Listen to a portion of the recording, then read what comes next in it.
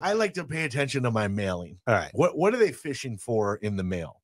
What are you getting? You know what hasn't been, and it's been a long time. You know what hasn't been showing up? The balance transfer stuff. Hey, 0% interest, transfer your balance. 0%. Sure. Okay, that's been dead. Okay. What we're getting a lot of now is consolidate your debt. Consolidate your debt. Consolidate your debt. Yeah. So Americans, we spend money we don't have. And I know I'm never making a blanket statement. I'm just talking collectively. We spend money we don't have on credit, right? That's what we do. It's how we stay in the constant consumption mode that we're in. And then we play the cycle. Well, as the interest rates have gone up for our credit cycle and we've maxed out over the last few years so much of our credit availability, and again, no blanket statement, but there's plenty not in their heads right now. That you know what your balances are, right? You're like, I still got some room, but yeah, you know what your balances are.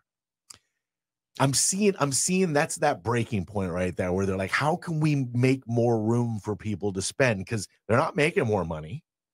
The only way they're going to spend more is to get more room on their credit, right? So what are they doing right now? Try to get them to consolidate to free up other room.